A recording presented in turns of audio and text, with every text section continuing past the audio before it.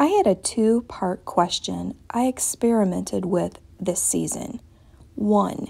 If I grow CAMPARI tomatoes I usually get from the store during off-season, will they taste better if homegrown in my own garden? 2. And how similar are they really to my 4th of July tomatoes when grown side by side? Comparison, harvesting, slicing, cooking, review, all included in this video. But first, let's see what CAMPARI looks and grows like before she actually arrives at the store.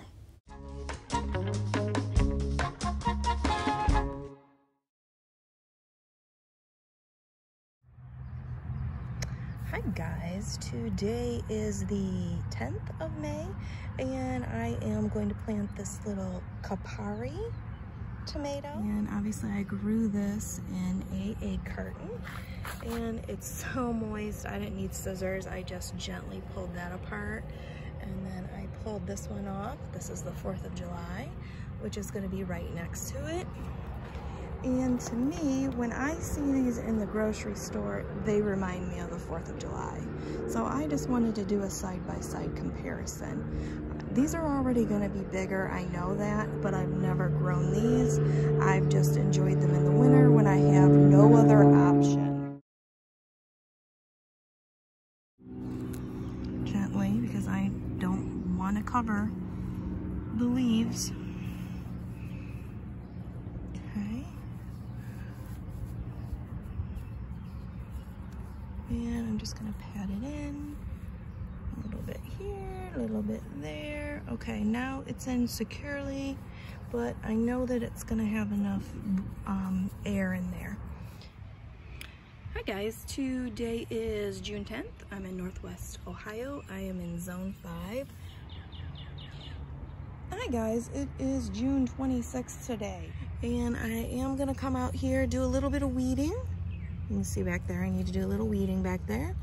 And look at doing maybe a little bit of pruning of the leaves. I kind of thought this would be a little bit bigger because this is in the best sun location back here. This spot and this spot are the best. Hey guys, today is July 1st. And we are starting to get ourselves some blossoms on here. So that's looking very well, even though the plant is pretty short compared to the 4th of July. These are the ones that sort of remind me of the 4th of July, so I wanted to plant them side by side for a pretty fair comparison. And you can see the blooms on this one here. Okay, they look kind of small. They almost look a little bit like a cherry bloom. Cherry tomato bloom, and the ones over here for the 4th of July are a little bit bigger. All right, not quite as open either. We're seeing a lot of yellow on this plant and not a lot of yellow on these blooms yet. That's okay, because if they're going to be a little bit bigger, that makes sense. Hey guys, today is July 6th and I started to develop some little teensy-tiny tomatoes. Now, if I take the 4th of July leaves out of here, that is a pretty little compact tomato to already have this size going. We've had 2 days of rain, and they love it, and the 4th of July is right next to it, so you can see how big that is. And you can see I've got some over here. This is the biggest one back there. So yep, it's a little bit behind. Plus this is more of a medium-sized tomato. This is a little bit on the smaller full-size tomato, meaning it's not a cherry. You can slice it, put it on a sandwich. Check out my Etsy shop, T-Shirt Gardening Company, featuring gardening, No Mow May, sewing, tiny house, Zen meditation designs, link in box below. Hey guys, today is July 13th. I've got 2 fruit sets already developing, and I've got a few more up here that are starting for us. It still seems to be a little bit on the flimsy side of a plant. I mean, even way down here, the stems seem to be a little bit flimsier. I need to push this back in. I don't know if I can without breaking it. I definitely am not going to do that with one hand. So I'm going to take two hands and maneuver it and see if I can't get that back in here for us. If not, I'm going to leave it out because I will break it. Alright, you guys, now that's all in. And I really just took two hands, moved it all the way to the side, took the other hand, and delicately popped it underneath that. If you feel like you're going to break it, then just stop.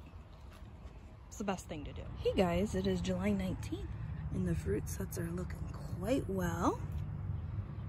They look like basically like a little sweet 100 here. Still a little wispy of a plant. And as I prune, I try and put them back into their cages. But we're doing good so far, guys. Doing good. I like to keep them trimmed, obviously.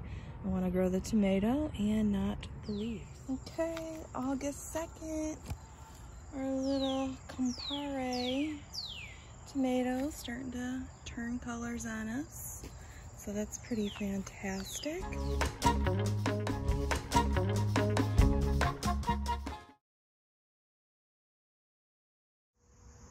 Hey guys, August 6th, and these CAMPARI tomatoes are finally starting to ripen up for us. They've got a little bit of a cush here. You know what? I'm making tacos today, so I'm gonna go ahead. Oh, that lifted up so nice. I'm gonna go ahead and take these so that I can use these. It probably maybe would have needed another day for it to be like the perfect shade of red.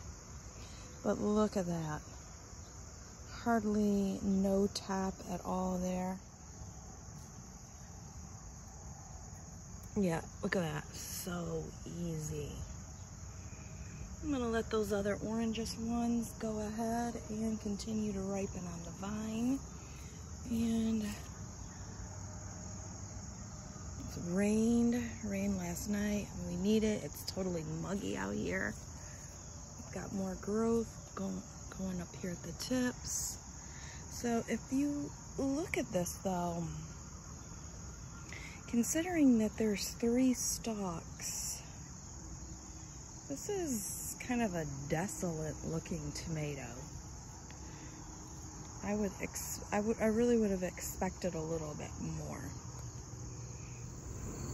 All right, guys, we're looking at these CAMPARI tomatoes out here, and they're gonna continue to come up here and give us some more fruit set. We had that terrible hot and humid week. I mean, it was unbearable. Therefore, there is a fungus out here, and that fungus looks like this here.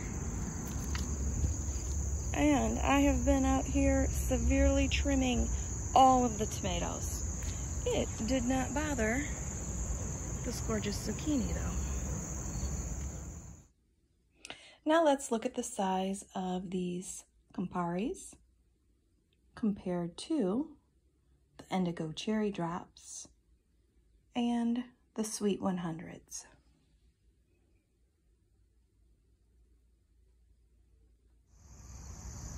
August 30th, and look at all of this color on this CAMPARI tomato. Lovely, gorgeous.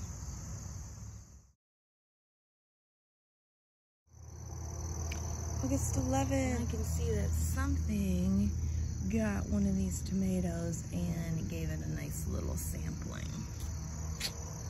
Woo-hoo. But look at the rest of our garden back here. Our zucchini, all of our tomato. We've got things fruiting up and changing for us. It's gonna be some good tomato sandwich eating. That's that Kroger tomato down there. Our artesian mix is starting to color. Guys, guys, look at how beautiful these blue beauties are starting to become. We've got peppers down here. Tomatoes and peppers are a fantastic combination together. Black crems, nuts start turning. These indigo cherries, I've eaten several and have gotten lots to give away. And I'm really, really digging this pergola looking system. It's giving me all kinds of ideas that I can think about for winter. So handy with my height. I like it spread out like this.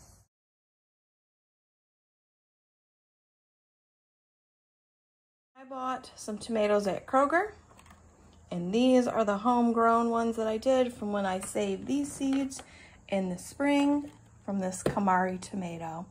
These are tomatoes on the vine, which I found this out does not necessarily have to be CAMPARI. They actually just trademarked this name. This could also be a different tomato, like Magic Mountain, something in that series. So looking here, they still have the vines on them like you usually see. I absolutely love these in the winter when I can not grow anything, since I am in zone 5 and I want a tomato sandwich or I want a salad. You know how it goes. Whatever you want, whatever you crave with a tomato on it. Now, if we look at this one right here, this is mine. You can see it's got some imperfections on it. So let's look at that next to probably this biggest one. Look at that, same size. This one has to ripen a little bit more. This is another reason why I love these tomatoes in the winter, is they will last a long time for you. You don't have to eat them the day that you bring them back. You've got it probably a good 7 days for you to consume this. So it's kind of a nice little luxury in the winter that you can have these tomatoes on hand. Okay, so you've seen the shop before. I had myself a tomato sandwich. It was fantastic. It was like eating a tomato sandwich in the winter with these, okay? So what is my final verdict? Do I need to grow these myself again in my own garden?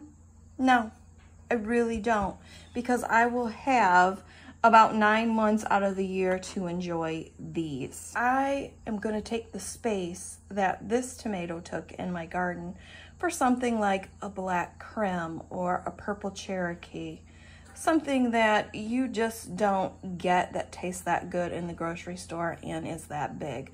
Plus, I like a good tomato sandwich with a good thick tomato, one slicer.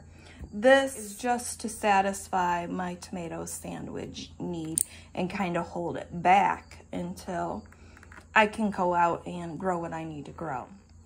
So there's absolutely nothing wrong with these. They taste fantastic. They taste just like these do. But what it does tell me is, since I've grown these myself and I know what this tastes like homegrown, it actually confirms and reaffirms that I made a really good winter tomato choice at the grocery store. Okay, that's actually, I think, what it solidified for me is I can't really go wrong with these in the winter, guys. Now, let's see this in contrast. These are Sweet 100s. These are the Artesian Mix. This is the Blush series. See how gorgeous that is? You guys, you should watch that video. That is a fantastic video. And you can't get these at Kroger. But look, like this is just a tinier one. Look at that in comparison to that Artesian Mix.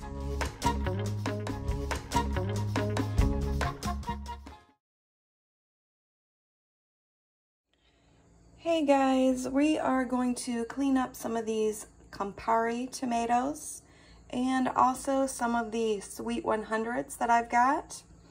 So we're really just cleaning up what we have at this point, and you're going to choose your most ripest, on the verge, you don't want to waste them, kind of tomato, And let me show you what we're going to make.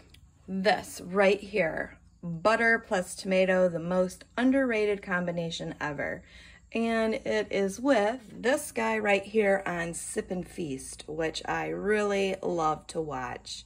If you want to make some fresh, easy Italian dishes, come and watch this guy. He's just easy. And you can see I've watched quite a bit of his stuff here.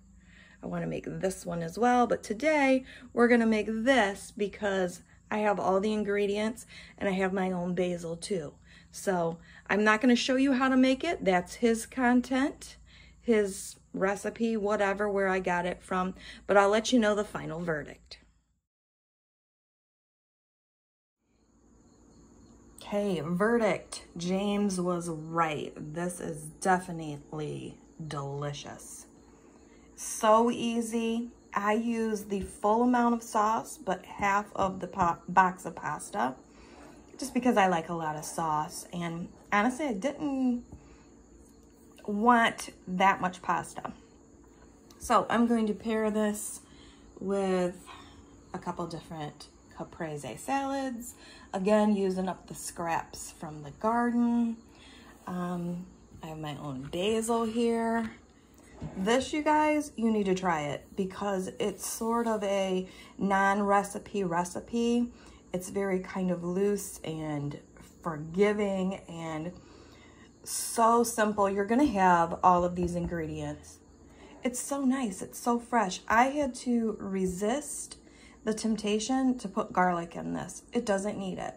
You certainly could add some, you could add whatever you want, but I just wanted to make the base recipe of this today, and it is outstanding. It really clears up a lot of your bibs and bobs and scraps of tomato. So I think it's fantastic. Save the jar spaghetti for the winter and do this for the summer. Love it. That's how much it made. That is more than enough for 2 ladies' lunch. Hey guys, it is November 14th and you can see that it is snowing. There is nothing happening out here. The beds are put to bed. So I had to buy some tomatoes. This is one of those Campari tomatoes that we grew this year. And you can see just how nice and bright and red. And it has a really good feel. When you pick it up, it's nice and juicy. This is a Roma tomato. And you can see how white that now looks. It feels like it has some mealiness in it. There's the top to it. And then I also bought the tomatoes on the vine. And you can see how, I don't know, they look a little lackluster to me. Okay. Nice big top. They look white. They have that mealiness feel to them. They have some very thick walls. There's the Roma. There's the Campari. Look at the difference of how bright red this is throughout the whole entire piece of that tomato. And again, this is the top. We don't really need to cut the top out because it's so little. So like I said, I really feel like after I grew these myself, I know that I'm getting something that tastes really good from the grocery store. Like that's the best offering in my opinion. So those two, flavorless. That little Campari tomato, it has flavor, even though I got it from Kroger. Same time, I got the rest of these. This is your best bet, in my opinion, if you want a nice, flavorful tomato in the winter for your salad. Okay, winter. We just survived that storm. No power outages, but look, really, growing those solidified that I was getting the best tomato option in the winter. Oh yeah, completely did that. Solidified.